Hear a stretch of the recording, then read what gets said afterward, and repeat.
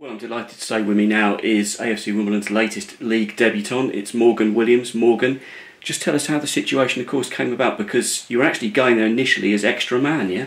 Yeah. So we went down. I found out I was in the squad. Rob told me on Friday. So obviously I was buzzing to hear that. And then we went down to play on the Monday. And originally I was 19th man as part of the squad, but then Sakes pulled out in the warm-up with an injury. And that was my chance. So the gaffer pulled me over and said that I'll be joining on the bench, and then the rest was history. I came on in the 86th minute. Me and Q came on together, which was good. So good to come on with someone I've shared the picture of last year for 18s football. So it came about. It was sport went my way. It's a blessing in disguise. Obviously I hope Sakes recover soon, but for me it was a really good moment. Yeah. And the emotions that go through your head at that time as well, having spent so much time in the academy too. Yeah, I mean, I've been here since I was 5. This is my 13th season at the club. It was Rob Tuvey who picked me out playing in Wimbledon Park when I was 5 years old. He brought me down to the under-7s a year early, and then I've gone from there with Rob quite a long way through, which is so it's obviously great to have him in the dugout when I've come on to make my debut. Obviously I know the club so well. I know everything about the club, the history, what it means to play for Wimbledon, and everything I need to represent when I'm playing, and do everything I can for the club. And I think it's good to see 13 years on I can finally say I've made my debut for the club I've known my whole life.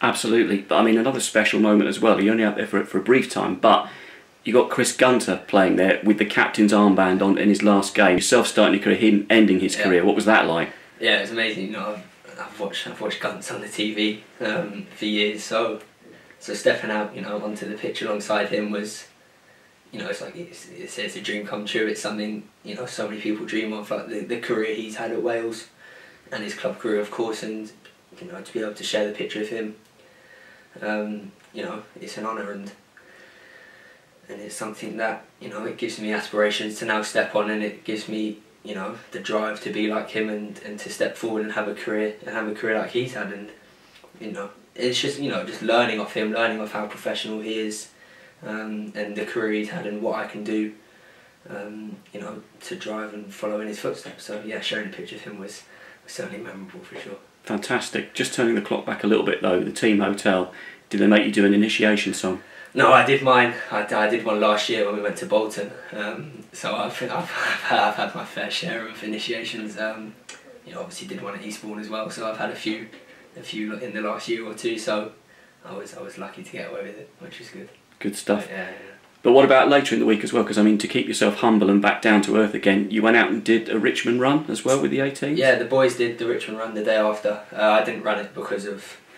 I was advised, with obviously the game the day before and the travelling, to not do it. But I was out there on the bike, just helping with the boys, just getting them through it. I mean, I've run it 3 times now, so it's never an easy run. So it's always good to have someone out there supporting you. So I thought I'd get down and help out. Just going a little bit further back as well, you spoke about Rob Tuvey and the work that he's done with you to get you towards being into the first team through the academy. But somebody with your background as well, from Wales, how did the club initially pick you up? Yeah, so it was Rob when I was playing, just having a kick around with my mum and dad and my brothers in the park, and Rob's come down and he said hello. He's seen me from a distance. He's come down and just invited me to come down to the club. He was currently working with the youth phase at the time, so he invited me down for a few sessions, and then, like I said, it's just gone from there. I've just continued to progress. Rob, I always kind of played a year up in the academy, so Rob was always my manager from the 9s to 10s through to the 15s. So I spent 6-7 years working with Rob, until obviously he stepped up to the first team when I was around 16-17. So now, a few years down the line, it's obviously all, I'd say it's all Rob's doing, but no, it's good that I can share the pitch and share being in the same first team squad that that he's in. So yeah, it all came about from just a local kick around in the park. Yeah. That's incredible, because I mean that's not through any other club you've been spotted anywhere. It's literally from Rob Tuvey seeing you in the park as a youngster. Yeah, I know, you don't hear it often, do you? But no, it's literally that. I think it shows, you know, how tight the club is and the people within, and how, you know, I've shared a journey with Rob, but also with so many other boys and so many other things that have gone on, and how Rob's journeys look slightly different, but we all ended up, you know, in the same place with the same goal, and, you know, working towards being in the first team. So I think it just shows, you know, within the club how connected everyone is, and how there's a clear and obvious way that, you know, I can progress and Rob can progress from the under-7s all the way through to, you know, to playing and coaching in League Two. So yeah. It's a remarkable story. Just looking back over this season, I mean, of course, I remember when we met up last summer to do the Richmond run before the season started, and it was just when the 18s were coming off the back of having a really successful season. Simon Clark hadn't been appointed yet. It was kind of a little bit of a limbo land, isn't it? Michael Hamilton was looking after you guys, but Simon's now come in, and all the lads have really taken to his methods, haven't they? Yeah, I really enjoy working with Simon. He's had a career himself. He knows exactly what we experience as players, and how we deal with things, and how we attack, you know, every single day. Which I think is really good that he's had that experience, and we can you know, use it, and we can work off it to progress in our own way.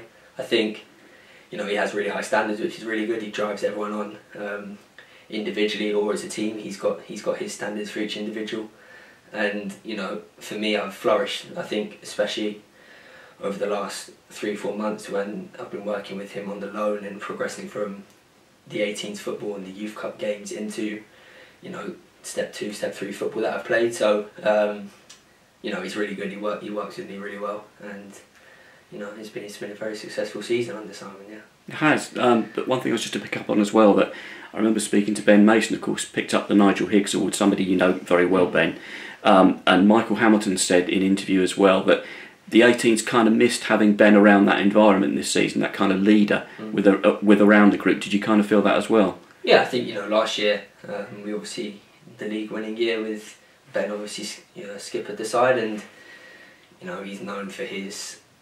charisma, for his actions, his constant communication. He certainly talks a lot both on and off the pitch. But I think, you know, as well as we did have Ben last year, I think this year, you know, individuals have stepped up and helped lead the squad. So it's obviously, you say it's a different form of leadership. I think this year there's not so much talking and constant communication that one individual had, but I think it was more collective this year, you know, and I think we worked well as a team to, you know, to push ourselves, just like Ben did last year with the 18 squad the year before. Yeah. As you said, I mean, the first loan that you've had this season, going out with Corinthian Casuals. Before that, previously, I think you'd been out at Collier's Wood as well. Yeah, but the academy kind of found that they want to test you, and you'd adapted so quickly to Corinthian Casuals that they wanted to move you up a level, yeah? Yeah, so originally I went out to Corinthian Casuals after the league season finished, which was, you know, my first. I was at Collier's Wood the year before, just for a bit of experience. Me and Aaron went there, but it was my first, you know, proper senior men's loan. You know, the likes of Rudy, the boys that have done the same work at Corinthian Casuals before. You know, I was going in there obviously with excitement just to see how I'd adapt to the men's football. You know, I was confident to play, and I played 7 or 8 games at Corinthian Casuals, which was really good. Scored a few goals there, and then, yeah, like you say, I progressed onwards through to Eastbourne. After playing there for about, you know, 1 or 2 Corinthian Casuals for about 2 months, and yeah, obviously Eastbourne was the step up, the National League South, which was, you know, another brilliant test. I went in there. I played 8 or 9 games at Eastbourne, you know, and I think it's obviously a higher step up technically. The game's faster than it was at Corinthian Casuals, but I think that first one definitely helped me to find my feet at men's football.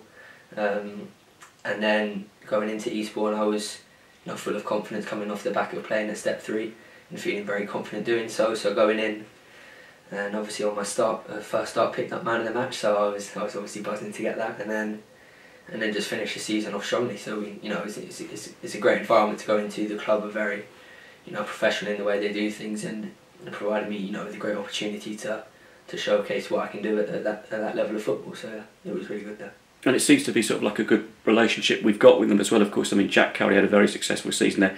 Alfie Bendel had been there before you, so it's a very good relationship we've got with Eastbourne. Yeah, I've spoken to JC and Alf about it and their experiences and you know the people that work there, play there, and they've all been very positive before I went in. So it was good to know, you know, what I was going into and how I was going to adapt to it. But yeah, you know, it's a great, like I said, it's a great club to go into. You know, the manager there, Danny Bloor, is very, he's a character. He's very good at what he does. And Ben, I worked really well with Ben, the assistant manager. He knew a lot about what it was like to play for the club because he's played there a lot, but also, you know, what it's like for me as a youngster to come in and how I, you know, just deal with all the situations you experience. So, you know, it's really good working there, and it's good that we've got a good relationship with the club, with the boys that have gone through and now doing well. Like JC, you know, how he's pushed on this last year. Absolutely. Let's talk about the international situation as well, because I also spoke to Ben about the fact I think he now wants to kick on with his career as well, and he had that call up to the Irish Under-19s, I think, it was a training camp. But of course they haven't got a 20s. He said I think the Welsh haven't got an Under-20s as well at the moment. So for both of you now, it's the objective is what? 21s football for Wales, yeah, for you? Yeah, I mean, obviously it's a step up from the 19s. We finished from the 19s.